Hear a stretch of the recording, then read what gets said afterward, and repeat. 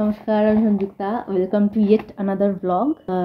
Next ব্লগটা study ব্লগটা কালকে স্টাডি ব্লগ আপলোড করা হয়নি, তো সো যাই হোক, এটার জন্য আমি নিজের উপর খুব ক্ষেপে আছি। কালকে আমার পড়াশোনাও করা হয়নি কালকে। আর লাস্ট ব্লগে আমি বলেছিলাম না যে তোমরা যদি দেখে থাকো, যারা যারা দেখেছো বা দেখতে পারো, প্লে লিস্টে দেওয়া আছে। লাস্ট ব্লগটা ছিল কারেন্ট অ্যাফেয়ার্স নিয়ে, যে কারেন্ট অ্যাফেয়ার্স, জমা কারেন্ট অ্যাফেয়ার্সগুলো সব পড়ে ফেলবো।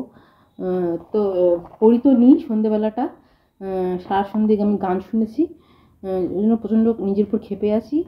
এরকম করলে আমাকে পেতে হয় না, চান্স পেতে হবে না, এরকম করলে হবে না। যাই হোক, আজকে থেকে আবার সিরিয়াসলি শুরু করেছি।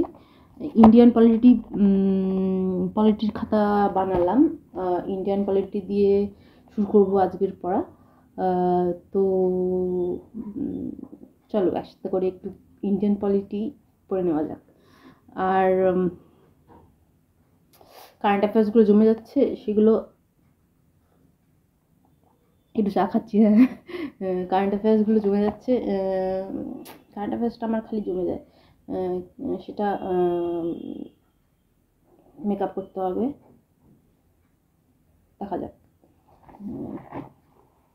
চলো আমরা একটু ইন্ডিয়ান পলিটি পড়ে নিই একসাথে করে। আজকে যেই টপিকটা দিয়ে শুরু করব সেটা হচ্ছে মেকিং অফ দ্য কনস্টিটিউশন।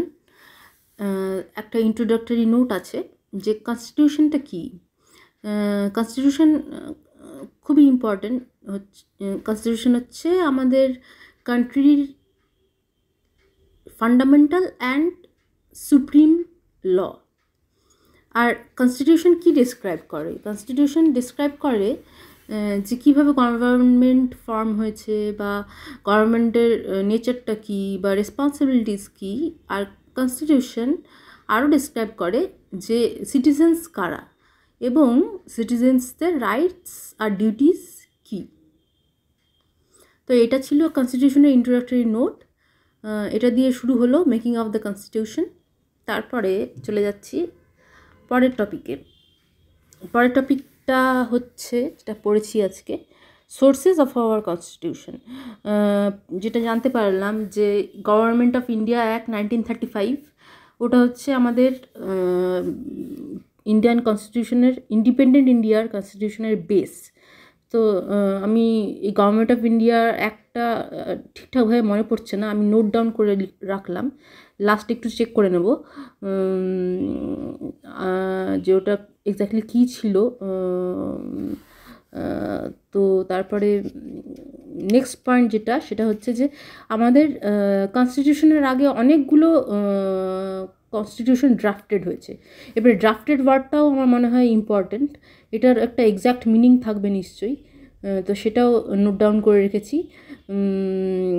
এই কিছু কিছু জিনিস আমি নোট ডাউন করে রাখছি, একবার শেষে যেগুলো আমি কালেক্ট করে নিয়ে লিখে রাখবো, কারণ বারবার করে সার্চ করতে গেলে নেট অন করতে হচ্ছে, বা যাই হোক ডিস্ট্রাকশন হয়ে যাচ্ছে, তো ওই জন্য করছি না, বারবার পড়ে নিচ্ছি। তারপরে যে পয়েন্টগুলোতে আটকাচ্ছে সেগুলো একবারে দিনের শেষে নোট ডাউন করে নেব বা চেক আউট করে নেব, এইভাবে করবো ভেবেছি। মোবাইল ইউজটা কমাতেই হবে, কারণ নিজেকে অর্গানাইজ করতে হবে, নাহলে এই সিলেবাস কমপ্লিট করা সম্ভব না, অসম্ভব ব্যাপার। আচ্ছা, তো যাই হোক, নেক্সট পয়েন্ট হচ্ছে আমাদের যে ফোরফাদার্সরা ছিলেন, তারা অনেক কনস্টিটিউশনের অনেক ভালো ভালো পয়েন্টস নিয়ে সেই ভালো ভালো পয়েন্টসগুলোকে আমাদের কনস্টিটিউশনে ঢুকিয়েছেন বা ইনকর্পোরেট করেছেন, যেটাই বলো। তো তার মধ্যে কিছু কিছু ইম্পর্ট্যান্ট পয়েন্ট যেগুলো, বা প্রভিশন ওয়ার্ডটা ইউজ করা যেতে পারে, প্রভিশনস যেগুলো ইন্ডিয়ার কনস্টিটিউশনে ইনক্লুডেড হয়েছে অন্য কনস্টিটিউশন থেকে, সেগুলোর একটা লিস্ট দেওয়া আছে। লিস্টে 8টা পয়েন্ট আছে। নাম্বার 1, ফান্ডামেন্টাল রাইটস ইউএসএ থেকে। 2, directive principles of state policy Ireland. 3, emergency provisions Germany. 4 parliamentary system England, 5 residuary powers with center Canada, 6 provision of concurrent list Australia, 7 fundamental duties Russia, 8 judicial review USA. এবারে আমার একটা খুব week part হচ্ছে আমি political জিওগ্রাফির political পার্টটায় আমি খুবই week.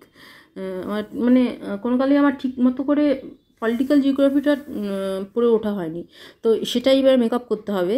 সেই জন্য যখনই আমি কোনো জায়গার রেফারেন্স পাচ্ছি আমি সেটাকে নোট ডাউন করে দিনের শেষে আমি সেই জায়গাটা নিয়ে একটু দেখে নেব, বা ম্যাপটা একটু দেখে নেব, বা যেটাই হোক তার পলিটিক্যাল যে ইয়েটা পিকচারটা, তো সেইগুলো একটু নোট ডাউন করছি।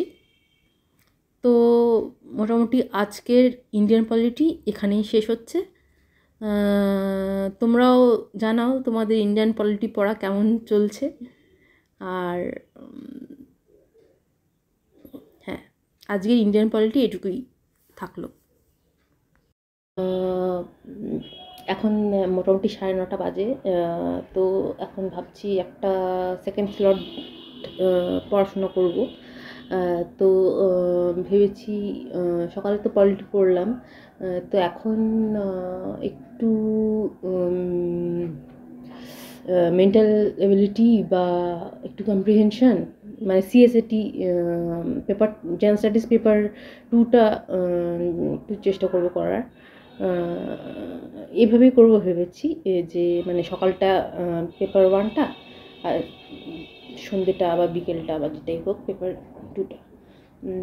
তো দেখা যাক কতদূর কী করা যায়। আর তোমরা আমার ব্লগসগুলো দেখছো, আমার খুব ভালো লাগছে। আমি তো ভেবেছিলাম আমার স্টাডি ব্লগস কেউ দেখবে না, সত্যি বলছি, মানে অনেস্টলি বলছি, আমি ভেবেছিলাম আমার স্টাডি ব্লগস চলবেই না একদম। ভিউজ আসছে দেখে আমি তো অবাক। তো সো থ্যাংক ইউ, তোমাদের ভালো লাগছে দেখে আমার ভালো লাগছে। সো এভাবেই পাশে থেকো। তো আজকের মতো টাটা।